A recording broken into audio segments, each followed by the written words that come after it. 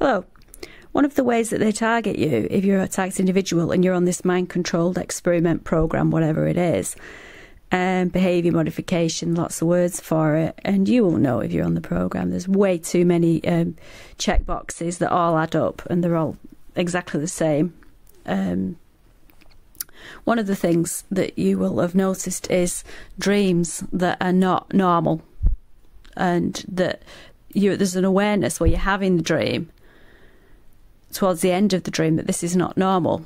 And what they do is, I've noticed within these dreams, it's a kind of hypnosis where in the beginning of the dream you are sort of talked into it so that it starts off like a normal dream, and that's where you're kidded, and then you just find yourself having this bizarre dream that is not normal. It's not just a nightmare. It's very, very odd.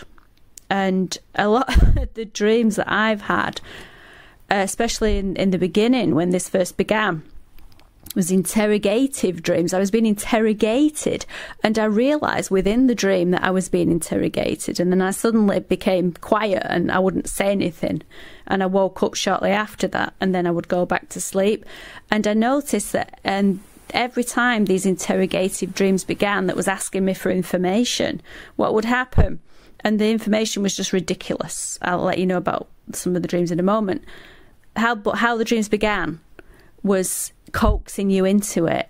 It started off as a normal dream. It started off as a dream of the day's events, or a dream where you was just in a supermarket, or just something normal, and you was being spoken to, and you got involved in some normal aspect of a normal, ordinary dream, and then it led to this interrogation, which was about the most inane things. In the early days, the dreams were such as when I'd been to the supermarket and I'd noticed I was being followed around the supermarket, and what I was buying was being observed overtly, I might add, which is something that might happen to you if you're targeted.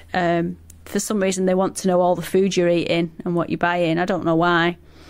And especially in health food shops, they seem to be really interested. They won't leave you alone. And I've tested this. I've gone around the other side and I've picked things up, put them back, and you know, it can't be coincidence. So these interrogative dreams, it's quite funny. One was I was in the supermarket, and this really happened, and I didn't know which this other yogurt I've not tried before was on offer, and I was should I get that one or should I get the one that you know, it was just a normal thing like that. And in this dream that I had a few days after that, I'd completely forgotten about that. I was being interrogated, and I was, why did you choose that yogurt over the other one? What made you buy that? What was really intensely about this? And it was only like I'd fallen into the dream and I was going along with it, the questioning, and it was only, hang on a minute. And when the questions got so particular, you know, that I sort of like realised, hang on, this isn't a normal dream. And I've had that many times where I've been interrogated, and I mean interrogated, about the most inane things that I've done during my day. Why did I do this? Why did I buy this ticket and not that ticket? And these dreams are just odd. They're not normal dreams. They're like, whoa, hang on a minute. Like somebody's controlling my mind during this, making me have these dreams. And obviously there's been horror dreams. I've had those, and they're not just normal nightmares. They're horror dreams. And one of the dreams I had was before I went to sleep, I'd been saying my prayers, and what happened is in this I know has happened to other targets. It was not a dream because it was so real. There was these demons, and I don't believe in, anyway, these demons, and they was like my head. If you're a targeted individual, you'll be, not all, but I am emitting radio frequencies that are measurable from my head area, and they're so strong I can feel them. You know, I think it's the amplitude of them that the power of them. I can feel that energy dancing around my scalp. It's very, very strong, and it's not an illusion because it's measurable. I can measure it with a radio frequency detector. And these demons was messing with that. I'd managed to, sort of found a way to make it less using magnets, the sensation, to reduce it. And what happened is, these demons who were horrible, like little purple things, and they was like scrambling with their hands this frequency around my head, and they was messing with it and putting it back, I think. I was in this dream and I was like pushing them off, and then I became paralyzed, and they was just like messing around with my head, and it was horrible. It was like a nightmare, really. But even though it was going on, I wasn't afraid. And I was shouting, just get off me, get the off me, yeah. And then I shouted for Jesus, yeah. And then they got off me. And what is very interesting, this is going somewhere, what is very interesting is I sat up and looked round my room, and there was a white orb, a white ball on the top, honestly, on the top of my wardrobe, and it was like a milky colour. It wasn't a lovely glowing white ball that looked lovely. It was like a milky colour. And when you look at you've seen tadpoles, haven't you? When you look at tadpole spawn, one of those, without a black dot in the middle, it was like one of those, like sort of a gel, but it was actually light, but it was a murky, a greenish white. And this ball was there, like an orb, a very large one, I'd say about 2 foot, maybe 1.5 foot actually, in circumference. And it was on the top of the wardrobe. And I had my eyes open, I just awoke from this, whatever it was, and it felt very, very real. And it moved straight ahead towards the other side of the wall and just disappeared, went through the wall. And it moved. It didn't move. It moved like if you're driving a car very, very slowly. Really, really slowly. You're driving it off. So slow. But it's smooth, isn't it? That's how it moved. And then what happened is, I live in flats. What happened is, well, they're not really flats. It's like 3 floors. Then what I heard was the door downstairs does not bang. It has a spring on it, so it closes gently. What I heard was banging of the doors. This is 5 o'clock in the morning. 6 times. Smash, smash, smash. Horrific banging. And it was very, very aggressive, like someone was really annoyed and they was just banging these doors. Now, the only door that could have been is the metal door, which accesses where you put your rubbish, and that's on the outside of the building.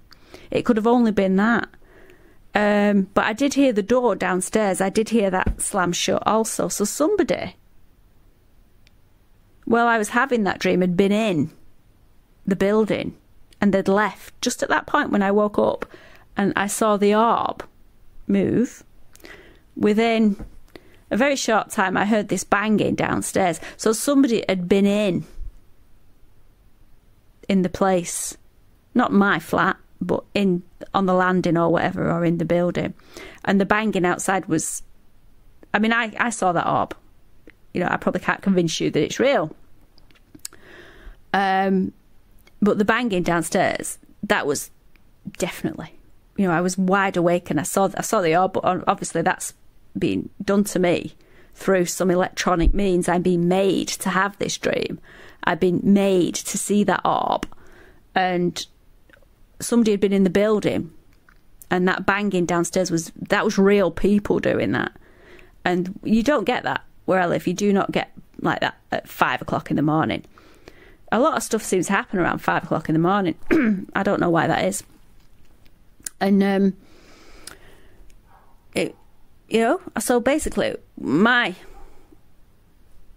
view on that is that a human being, a flesh and blood human being, came into the building and used some electronic technology or microwaves, radio, whatever, to influence my dream state.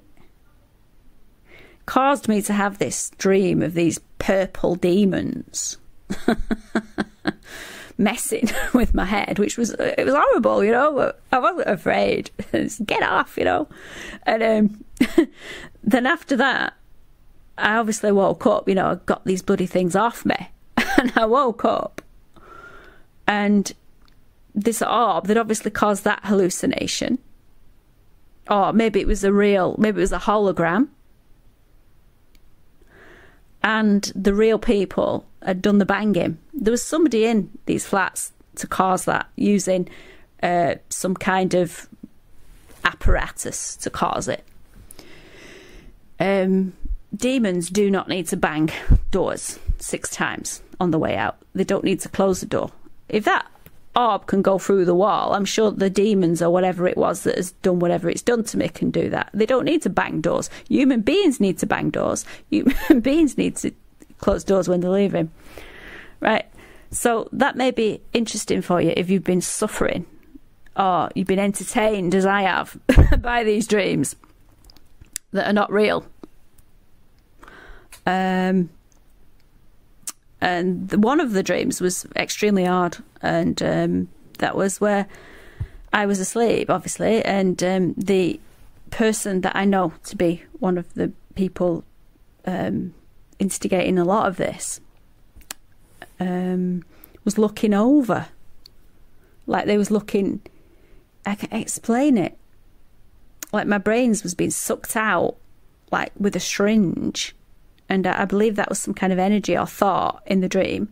And this person was like looking over, like watching me.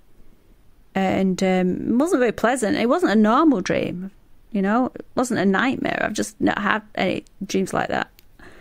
Yeah, so if you take notice that these things are not demons, these things are not spirits. They want you to believe in all that, but it's not that. It's a human being with some kind of means of inflicting these things on you. Okay, thank you. God bless. Bye.